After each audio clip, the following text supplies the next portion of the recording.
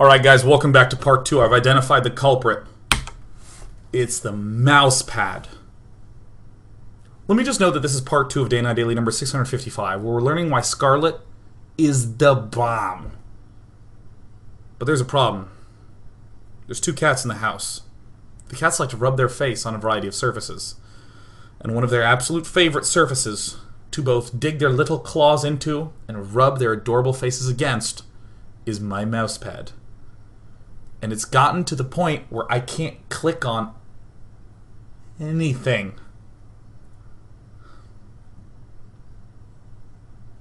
So listen, I'm using no mouse pad. Hope that's not too annoying. Alright. So, we just talking about convergence. It's this idea of however you open, even if you do something crazy, like, 2 barracks, and then have to pull back with the command center and all that jazz. Even with that, how do you expect to get back to the mid-game? Even when you're having to do things like, oh, bunker up for defense. Well, the whole notion is you just think about what would you want around the 12-minute mark, and you just begin plotting your way towards that. So it's not these little nuanced decisions like, okay, now we're going to get, a reactor up so we can hold off these kinds of attacks, and we're going to then get a factory for the Hellions, and then we got to make sure that we get the, medevac up to be able to do the drops because he's vulnerable in this way.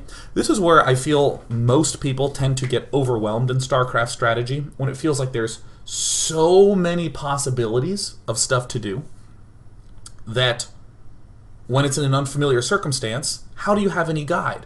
This is what the mid-game convergence is. It's pretty hard to go wrong if you just sort of think about where you're trying to get to and do any ordering at all. The correct ordering will be whatever lets you stay alive, but, I mean, Bomber looks like he's doing some pretty sophisticated junk, like going for reactor double barracks with double add-on. But, I mean, if you look at it more simply, he's getting some Hellions up. He's getting Stim. He's going to be getting some double engineering bay upgrades in just a bit.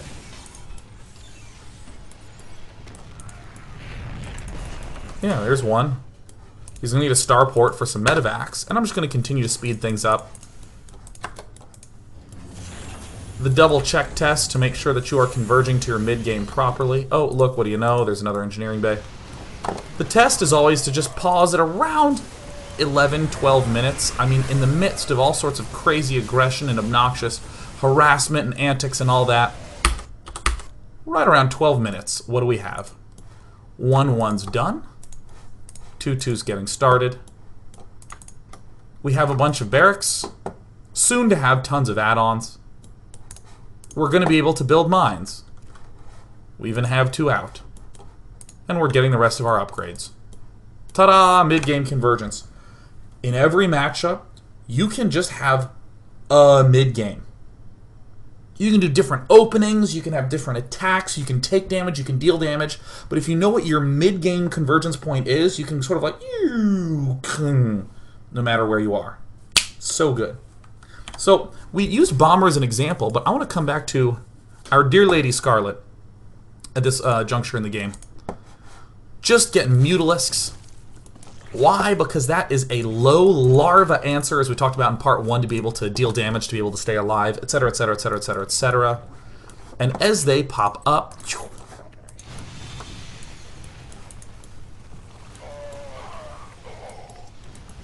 dealing some nice damage seems good.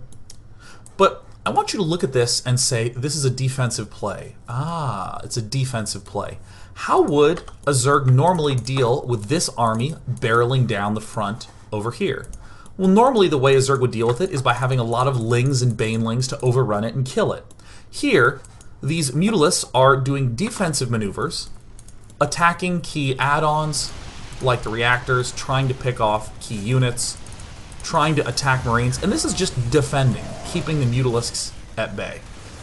In the meantime, Scarlett, she's getting her double Evo, her macro hatch, her gold is up, and that's going to soon be a huge influx of demonies. There's even cute little tactics that are going on with Zerglings and Mutalisks. Not that concerned about that because every good player should know exactly to what he or she is converging. Now, there's one in this gas geyser, and that kind of stinks because I think that Scarlett probably could have stepped into a little bit of a lead in this position. She's just playing brilliantly tactically, but, you know, there's even another drone missing here. Even immortals like Scarlett make errors. I love this game. This game was so real. It was so hype. Alright, great. So how is Scarlett to spend her gas? Well, what's great is that with this huge influx of minerals, can easily have plenty of money for tons of Zerglings. Going to be going for the what's it's called? What are these? Centrifugal hooks.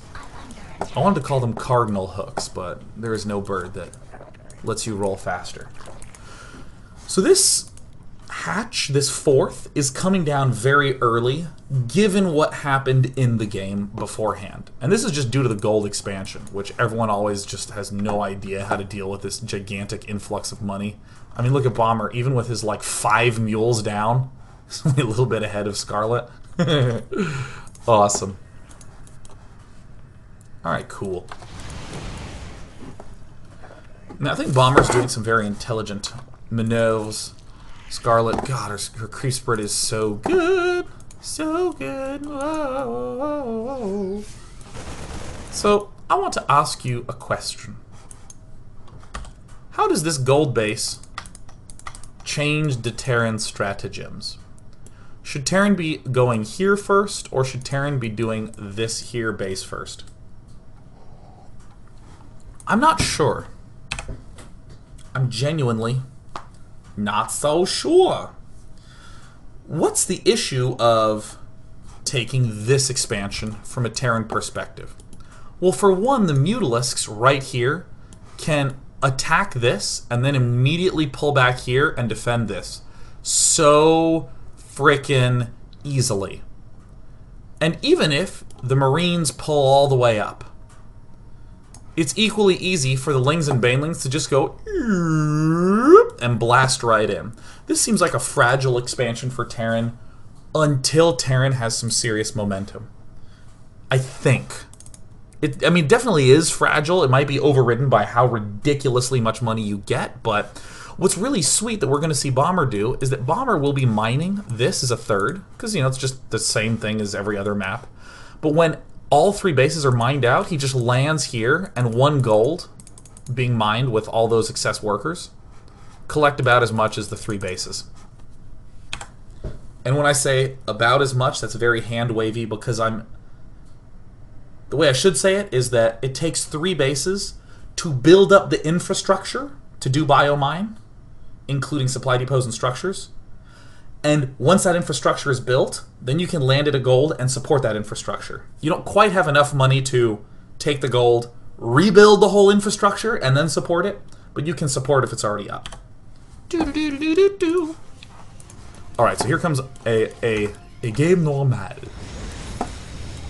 So here's one of the tenser spots of the game, and I have a lot of respect for Bomber for these like really slick little moves he's pulling. He has a very clear, focused attack path, just dropping right up here. This is just a great angle to exploit. I mean, Lings and Banelings are obviously going to have a hard time, and this is why Scarlett, I think, is appropriately building a few more Mutalisks with her gas, as opposed to getting the usual Floodo Banelings.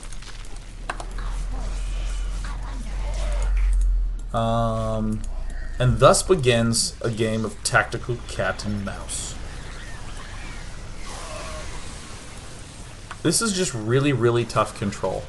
I'm kind of thinking that with the gold expansion, it might be appropriate to just do something like go spine, spine, spine.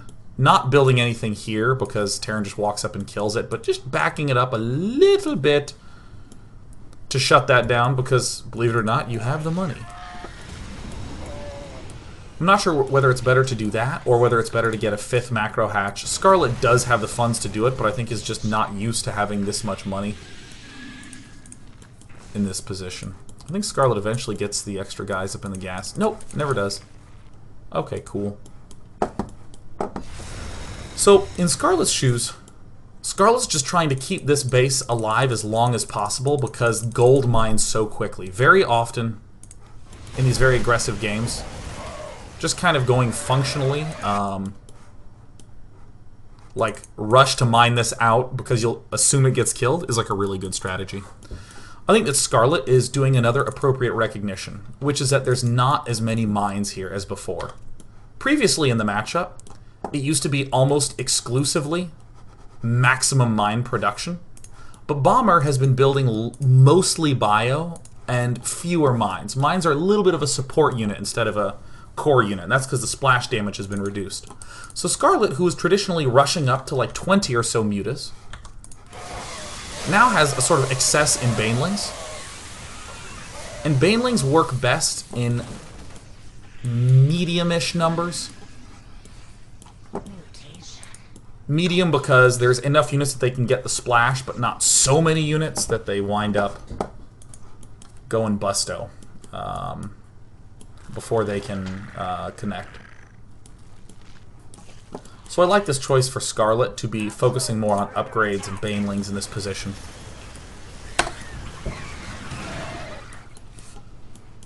Mutalisks in large numbers are generally good against picking off mines, cleaning up medevacs, dealing those extra little tidbits of damage.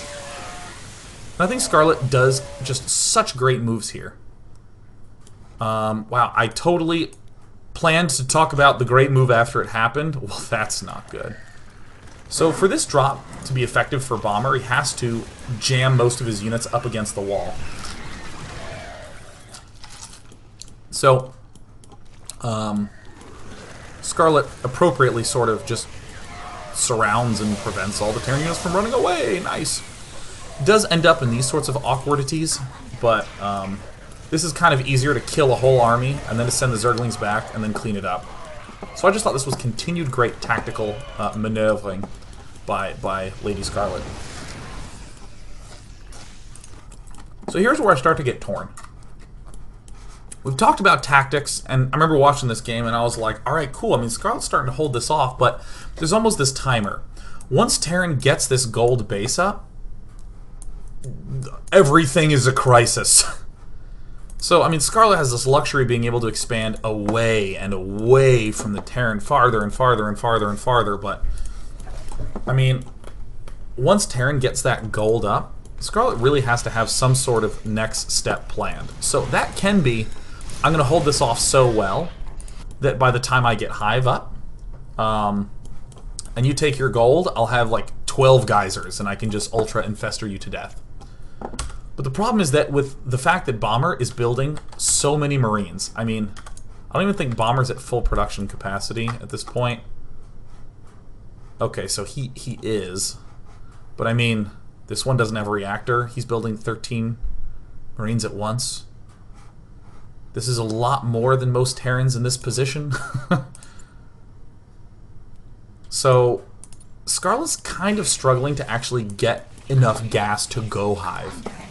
Or to transition to Infestors. And I think that, like, it would have been an almost guaranteed loss for Scarlett if she teched really quickly. I feel like the more aggression and the more heat you're feeling, the harder of a decision it is to go for the Infestation Pit. And I'm not saying you should delay it, I just think it mentally feels a lot harder. The general cue, in my eyes, is if the Mutalisk count hits 20. And there's not a good amount of aggression. Because you have most of the gas that you really want on the field already, in the form of units.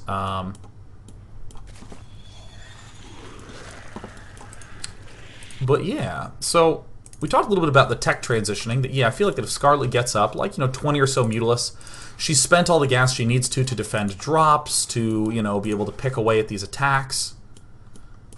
And there needs to be a lull in damage. Well, okay, well, since there's this lull in attacking and damage going on, what's the best thing to do? I really like this move from Scarlett. To take some of these excess Banelings, maybe even take some excess Zerglings as well, and just do any sort of counter at the third. She doesn't need to know that it's there to know that this is a good play to make. And obviously this is some of the most difficult control in the game. That's good. And this was like a huge turning point. Like, so huge. Oh my god. So Bomber's continuing to drill the same point again and again and again. Scarlett's continuing to do this nice little maneuver where if Bomber gets a little bit too committed here to flood down here. And this was one of those like scary time moments where like Scarlett walked over so freaking many mines. And I want to contrast that engagement that we just saw with the engagement that we watched at, was it the 14-minute mark? Yeah.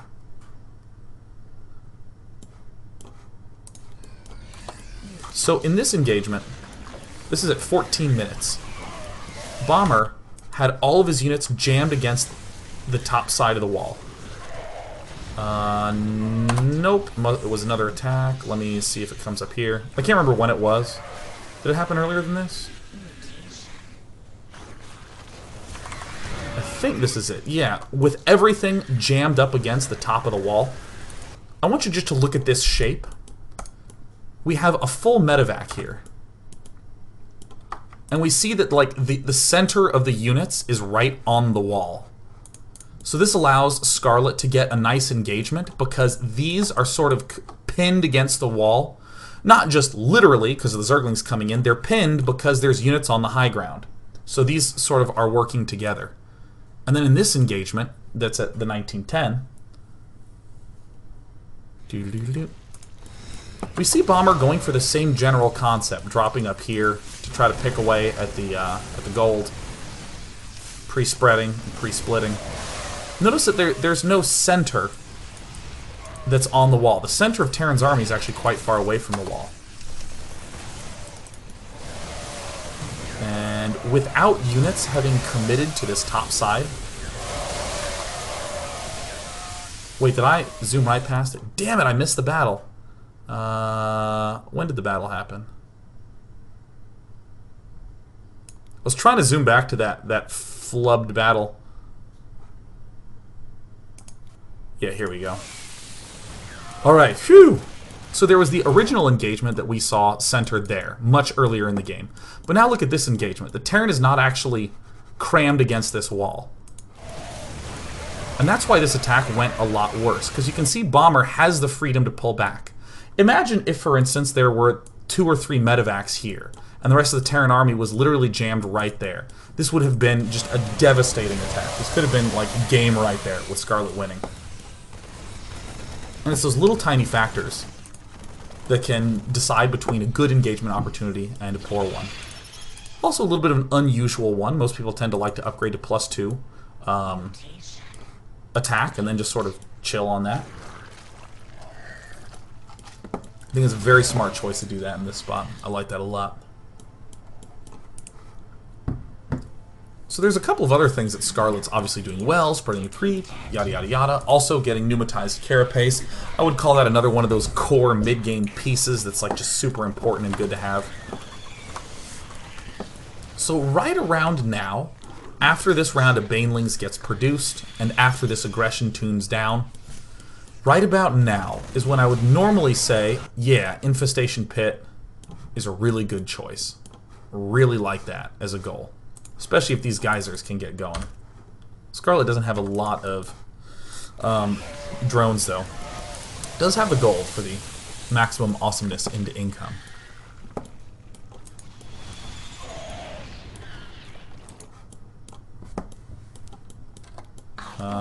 It's continued tiny counterattacks, but this is what makes Bomber really good, is that these counterattacks can only ever do so much damage. And Jaedong definitely likes to do these kinds of attacks. Jaedong techs up to high very, very quickly. If not for anything, then for Adrenal Gland. Yeah. And that's why it is okay, I think, to have thrown down an Infestation Pit already, but obviously the tenseness is going down. And here is where, in my eyes, is where some of the hardest decisions in the game happen, and I can't believe Scarlett made like so many impossible decisions in a row. Okay, here's the thing. A lot of times we say things are a risky play. And in reality, there's not like randomness in there. There's not like, oh yeah, Scarlett's going to go for an attack that has heavy RNG. Whoo! Heart of the Lings! You know, you can't, StarCraft 2 is pretty deterministic in a lot of situations, what's actually going to happen once you've made the decision. But when we say risky, we mean a decision that is so hard to do properly, and if you do it improperly, the punishments are grave. This is like only throwing Hail Mary passes in football. Like, yeah, you might be able to score 3 touchdowns in a row to tie the series up, but it's really easy to get intercepted. Your quarterback is pretty vulnerable that whole time. Sports? Nah, enough of sports. In this situation, Scarlett is getting blasted in the front at what many would call the key base, but here's the first one, in my eyes, is a really, really hard decision to make. By the way, yay for 3 lings. Bombers splitting, bombers micro, bombers upgrades. Oh my god, so devastating. Scarlett just says, you know what, abandon ship on this base. And that is the absolutely correct choice to do. Especially right now, once it's all gone. Most of the time here. So, this is where lesser Zergs attack until all the Mutalisks are dead. And then they say GG. That's what happens here. So Scarlett, I'm going to slow it down to normal, begins to engage here. And then responsibly pulls back and just lets the gold die. Just lets the gold die. Another really difficult situation. Building these 6 Mutalisks that we see up here. Very easy to go Baneling crazy.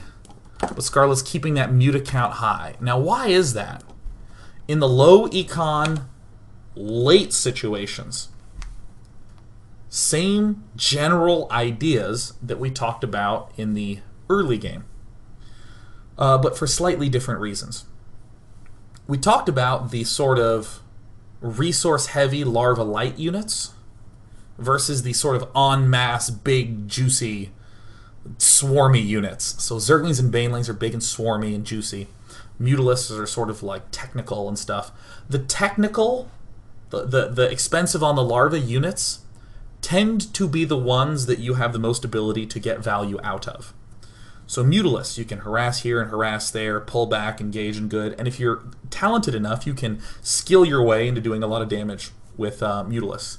Banelings don't actually give you an opportunity to skill your way up. Sure, there's a huge range in what's possible with Banelings, but you'll never have that player who nails really good Baneling shots by microing really well.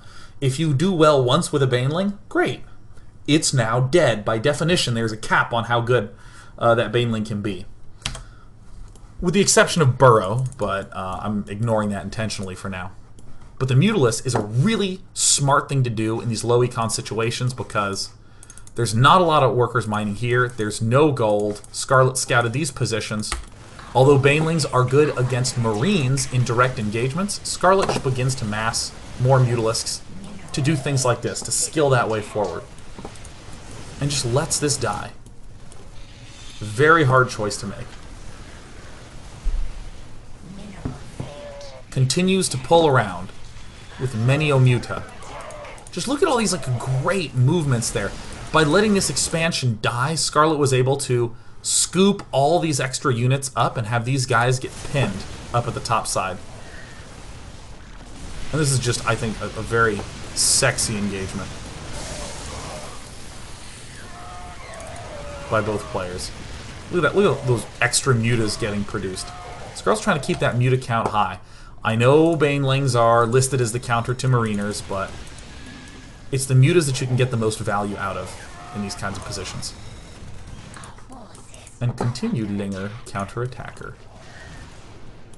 Now here's the sick part of this game.